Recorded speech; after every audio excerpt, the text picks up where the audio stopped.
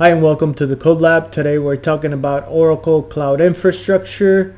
It's been a requested cloud by a few clients. Wanted me to build stuff up there.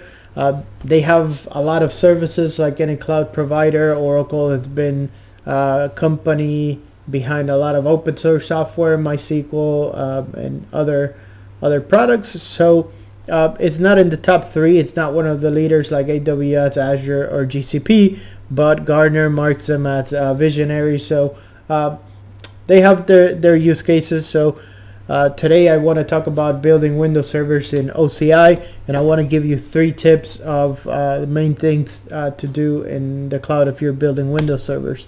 I wrote an article and I'll put the link here for you to read, but I'm just going to go through the main parts. After you get your API keys like any cloud provider, the first thing that you want to do in OCI is set up the networking. By default, only SSH is allowed.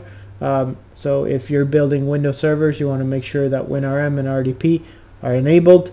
WinRM is going to be for Packer to log into the VM and do the automation, and the port is 5986. Make sure you set that. The second thing you want to set up for Windows servers is password expiration. By default, OCI, every time you build a VM, they give you a temporary password, and when you log in, you have to reset it. Packer is not built to do that. Packer is built to log in and automate tasks like software installations. So if you don't set this, Packer is just going to stall and not do anything. By setting password to expire to false, then Packer can use the original password, log in, and do its automation. So make sure you do that. And the third thing that took me a little while was OCI has very specific Sysprep steps. This is because they install plugins. This is also because they want to push things into the console like logs, and they have an array of firewall rules that need to be enabled for OCI to work with your VMs.